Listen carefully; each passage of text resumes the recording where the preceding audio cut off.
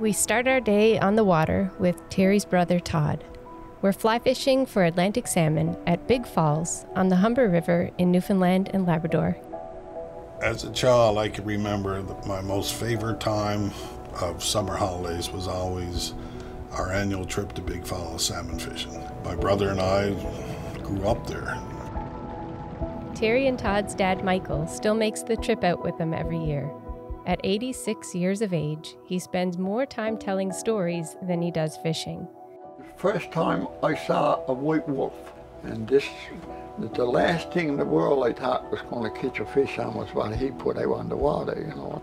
And I talked to him, you know, and I said, what kind of a fly you call that? A white wolf. First time I heard tell of a white wolf, called after Lee wolf.